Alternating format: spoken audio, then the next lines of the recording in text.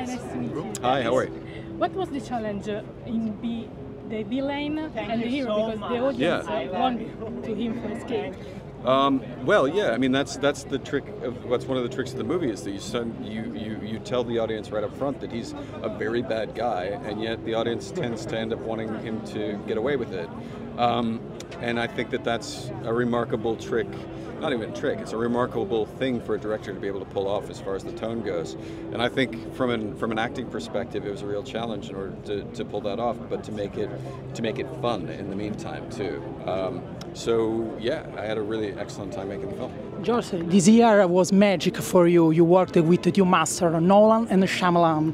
Why these two directors are special for you? Well, I think that they're both people that make films that are outside of the normal everyday films that are being released these days. So I find it nice to work with original filmmakers who write and direct their own work and who come up with concepts that aren't part of, I guess, the normal lexicon of films that are released every weekend.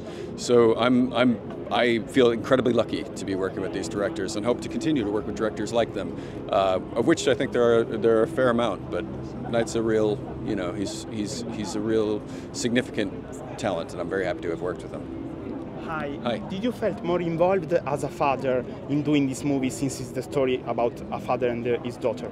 I played one father when I was younger, before I had kids, and I felt like an imposter making the film. Now I don't feel like an imposter. I feel like an old hand. I've done this quite a few times now, raising children. So I enjoyed the process of making this and felt like I had a right to play a father, as opposed to when I was younger, when I was trying to and I didn't understand it.